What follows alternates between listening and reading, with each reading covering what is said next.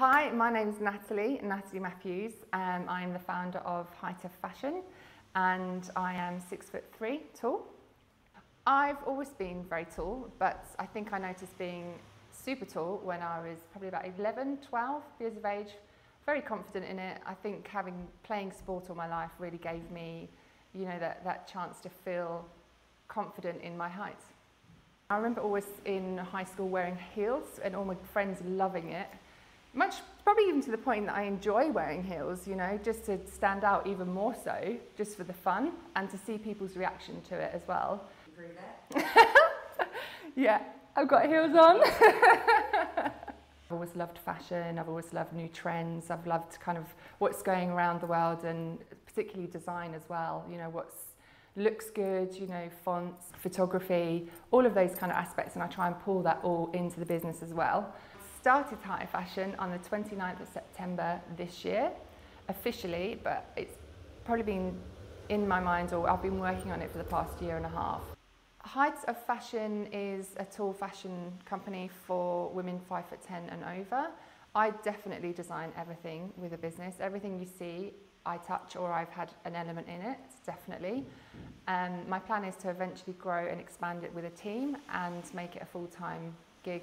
I don't necessarily have exact fashion experience in actually creating clothes as in by a manufacturer, no, but certainly business experience in running businesses for 3 big retailers here in Melbourne.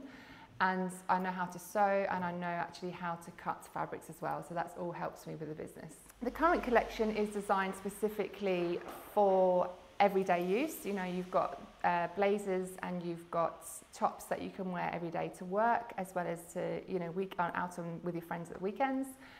And I've designed a number of dresses that are also fantastic for evening wear and occasion wear too.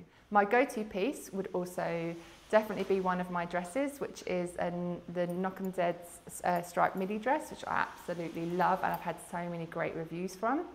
And I would probably say the activewear and the blazer and this shirt. From Height of Fashion in 2018, you can expect to see probably a jeans range, as well as a jackets range and longer play suits with trousers in them. The biggest learning curve would definitely be managing and juggling everything at once. So not just with my full-time job, but also with everything with the business, from manufacturers to shipping to online business to sending out parcels to making sure all the fabrics and the designs are correct and accurate. The hardest thing I think really with anybody starting a business is to try and take your personal aspects out of it, as in try and actually think about your customer constantly, think about what they want, listen to their feedback, as well as it being positive and negative. That's very hard as a new player in this field, because you need to listen in order to grow and actually change the business model. And also all of the unexpected things which happen in business, that things that go wrong, delays in shipments, a garment might not work out to be accurate or correct on the sample that you get, and you're having to constantly think and be on your feet or your toes to really change and be able to move dynamically. What made me start it was honestly being so sick of not having options as a tall woman that are sexy, that are sophisticated, that look good and actually makes me feel good wearing it. I love my body, I love my height, and there's nothing or no other brand out there that caters for that at the moment.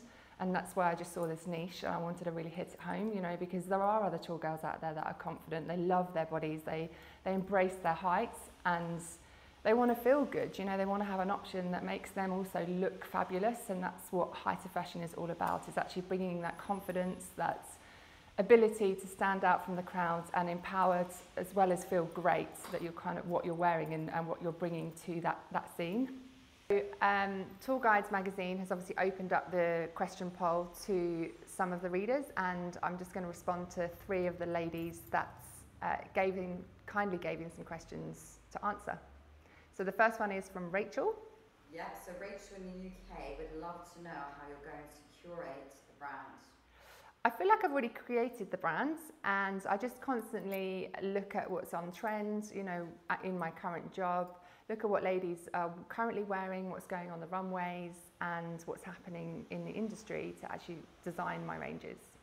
What market sectors high to fashion aimed at, and how are you identifying the market? Obviously, it's made for tall women who are 5'10" and over, so that's definitely my market and that's my niche. In terms of who I aim at, so I'd say the age range would be between 18 and up to about 45 is my target market. Right, and the last question from Rachel is, how international will the high to fashion brand be? It's immediately international. I'm already international. I'm sending parcels and garments all around the world, so straight off the bat it has to be international. Everybody lives, you know, around the world, and that's who my market is. I'm trying to get to as many tall people as I possibly can. And she's curious about how you manage to maintain balance between work, life and business. Any tips? That is a hard one. I don't think I've got the balance quite right yet. I would probably say I utilise as much time in my day as I possibly can. Literally, I even watch seminars, you know, going to bed or going to the bathroom, like those kind of sort of things is how I kind of utilise my time. I don't really watch TV, I don't tend to have much downtime, so not necessarily a good thing, but certainly something I'm working towards. Great. And last we've got Anna from the USA. Like many, Anne has dreamed of starting a fashion brand and wants to know how much investment roughly you need up front. A lot of money, as much as you can possibly afford, in all honesty. I'm very lucky because I've got skill sets in many areas for this business, so I've been able to save myself quite a bit of financial inputs in those areas, but if I didn't have that, I would probably have needed an extra 50 grand, I'd say, to have done what I've done. I've built my website myself, luckily, because I'm from a tech background, so I was able to do that, but most people don't have that skill set, and that would cost anywhere between, you know, 5 and 20 grand even just to get a website up and running. So as an example, I would say do your research, know your backgrounds, and be prepared to constantly invest, because it is something you always have to have money for. Connect with a pattern maker, or are you that person yourself? I do use a girl in New Zealand who is actually a fashion designer, so she looks over all of my specs. I give her some of the garments and things I need, and she'll put some of the specs and everything together for me that I can give to the manufacturers. They know exactly the requirements to make, all the measurements for the designs. So I actually do have my own bespoke measurement guide for high to fashion.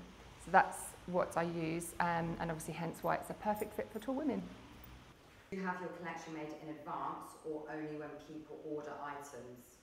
Definitely in advance, I have to. I don't know any manufacturer that would do made to order, certainly not when it comes to big manufacturing as well. So you have to actually have your garments up front to be able to sell. Most retailers work that way too. Okay, so how do you decide how many items and of what size to make? Generally speaking, I've gone from a size range of extra small to extra large, which caters in Australian sizes from size 8 to 10 to a size 16 to 18. Actually, I'll go definitely up to a size 18 in my extra large. That's hard because we all do differ in sizes, but I've gone with the majority and the majority of the retail industry of what is catered for as well. But like I say, I know that what I'm doing is a niche, and I'm certainly open to finding out the demand for bigger and also smaller sizes. So, are you using local makers or outsourcing to the factory? So I've done quite a lot of due diligence before I picked my manufacturers, and I've picked very, very high manufacturers and very, very good quality as well, just because that's key to me. You know, I'm making only fantastic garments that ladies love to wear and they look good in, as well as it feels good. I would love to have made in Australia, but when I looked at the scalability versus what they could produce here in Australia for the cost, it wasn't a viable option in terms of business. So I went straight to China and I sourced that way. Great. High to fashion is fashion forward, flattering and edgy. So if you could give tall women all over the world one piece of fashion advice, what would it be? Own your style, you know, whatever it is, just wear it with confidence. It doesn't matter if it's in trend, it doesn't matter if it's off trend, just wear it with confidence and you'll be surprised how good you look in it. Describe yourself in 3 words. Strong, confident, and probably very driven.